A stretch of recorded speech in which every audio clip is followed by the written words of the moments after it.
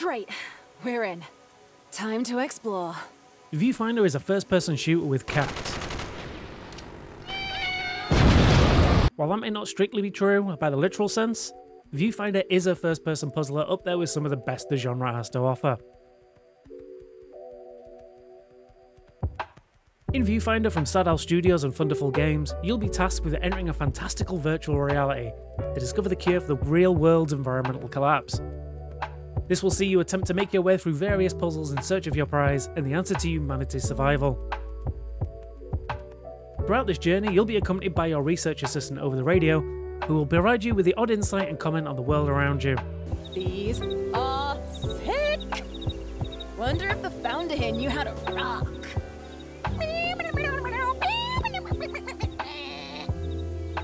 Yeah, where's my applause? As you travel through each area, you'll learn more about the people here before you and the work that they did, either via the phonographs spread across each area or the notebooks and diaries left behind, each one letting you find out a little more about what happened here before. Did I also mention there was a cat? This cat will also accompany you on your journey, letting you know what happened to the previous residents of this world and complimenting you on a job well done. That's quite the clever solution.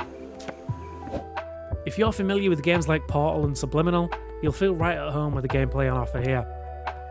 Viewfinder manages to stand down its own, however, with its practically mind-blowing use of photography to manipulate the world around you. From simple bridges and stairways, to using the images to access seemingly impossible areas.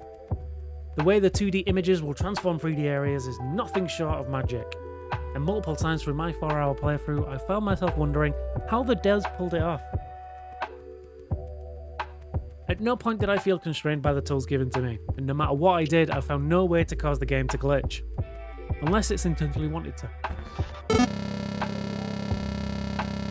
Each of the 5 hubs offers a unique element to progress through each puzzle, whether that be via photos and paintings left around the world, pictures you take with the Polaroid camera, and more. Each new element feels totally in fitting with the weird world you inhabit. The answer to the main story is always just a simple image away, and while some of the optional puzzles will leave you scratching your head for a little while before you start thinking a little outside the box, but when you do figure out the answer to each puzzle, you always feel like you're a genius and somehow outsmarted the game. It also helps with the dopamine hits when the cat is there to give you words of encouragement. Even now, your creativity is a wonder to witness. The question as always, is it good? Short answer, yes. Long answer, yes. Actual answer, if you love your puzzle games on the weird side with a ton of optional collectibles and backstory for you to go digging through, then I cannot recommend Viewfinder highly enough.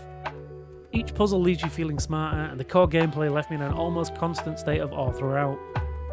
I wish the game was a little bit longer, as I would love to spend more time exploring this world. And petting the cat, of course.